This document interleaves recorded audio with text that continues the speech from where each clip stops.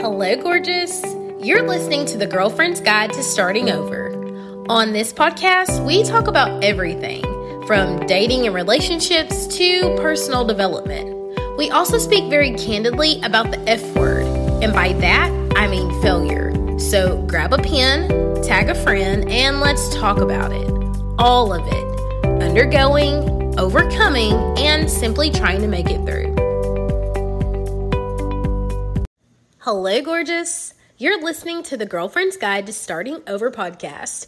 If you don't know, I'm your host, Kayla, and I am so excited that you have found my platform.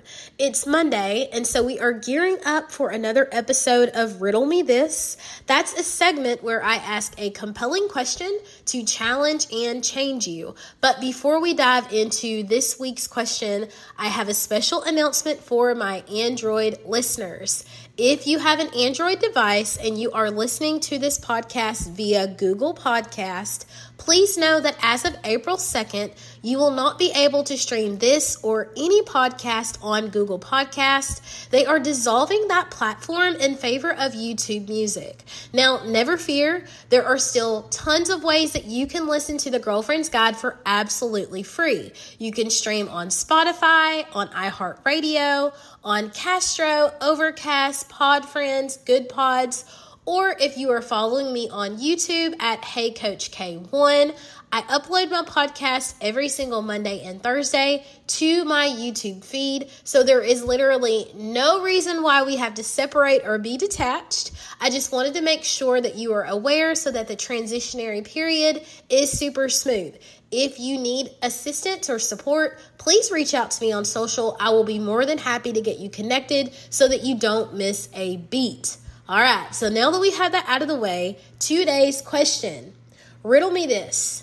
Is there a song that perfectly describes you or your life? Having a theme song, if you will, is one of the ways that I have gotten through really complicated circumstances and experiences in my life.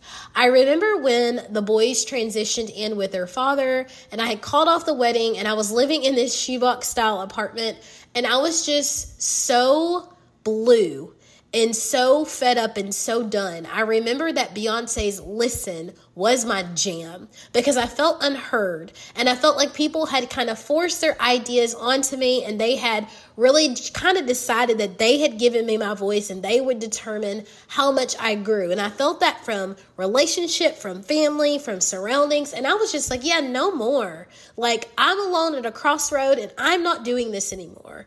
And now that I'm in a better headspace, it's more like India Ari, I am light kind of vibe. Like I'm not the brokenness. I'm not the stuff my family did. Like I'm not the color of my skin or my eyes. Like I'm literally light.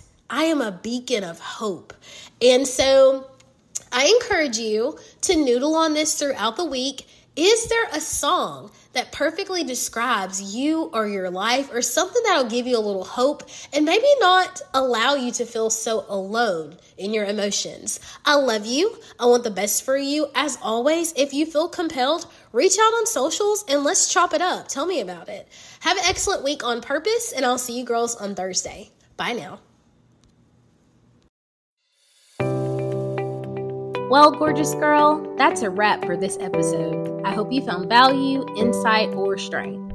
I hope something was said that gave you the courage to push on a little while longer toward the life of your dreams.